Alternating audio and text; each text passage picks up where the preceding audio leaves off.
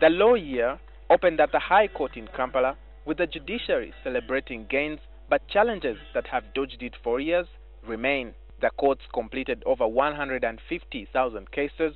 More judges were appointed. However, 114,000 cases are pending and thousands of disputes remain unresolved. Courts shall now be required to notify the date of the judgment to the parties immediately after the end of the hearing the case.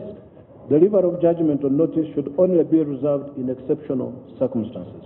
The Chief Justice Bart Katureebe also spoke out against corrupt judicial officers, telling them to resign. Each one of us accepted judicial appointment not because we could not have succeeded in private practice. I think some of us were doing it very well. But we accepted judicial service knowing that we are not going to make money here. We could have stayed there and made the money. So it's no excuse whatsoever, irrespective of the small payment that we get, to engage in corruption because people in private practice are making more money. Katureebe, however, appealed for an increase in the pay of the Chief Registrar, Registrars, Grade 1 and Grade 2 Magistrates. He also asked the Ministry of Public Service to effect the increase in the allowances of the lower bench by 10%.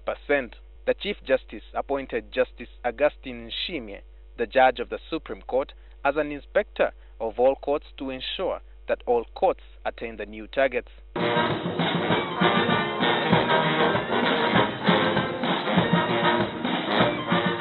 Speaking on the sidelines, Paul Gadenya, the Chief Registrar, responded to the President's criticism of a bail to capital offenders and the perception that the corrupt are handled with kid gloves.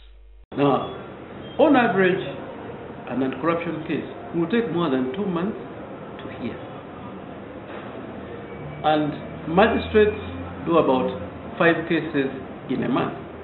So you can see, even if they wanted to work very hard, the complexity of the cases, the large number of witnesses, the multiplicity of applications which people bring delays some of them.